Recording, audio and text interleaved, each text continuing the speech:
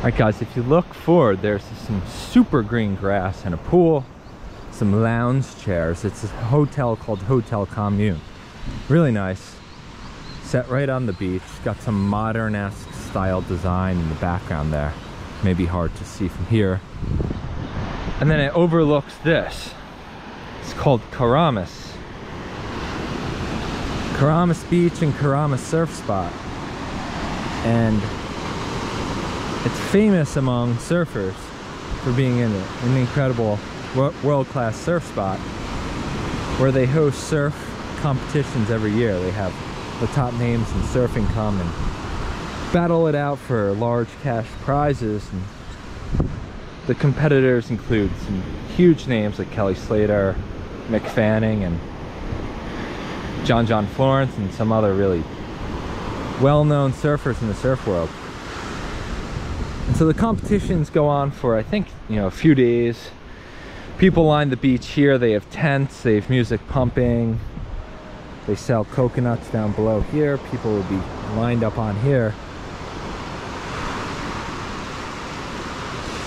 And you just watch guys surf, really, and they compete.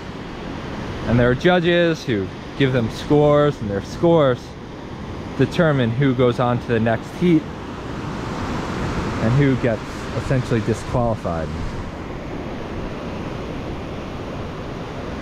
So you can see today the waves are not that big. There's a little swell, but because it's so well known, there's tons of people out. There's at least 40 people there, and the waves are just not even that good. So for surfers, surfing can be fun and enjoyable, but it's a bit stressful because you're out there competing against other people, even when you're just out there as a regular person, because everyone's trying to get the same wave, and you have to battle your way into the best position for each wave. So while it looks relaxing on video, when you're out there, it's a bit of a competition and a battle. So anyway, that's a little quick view of surfing life here in Keramas Beach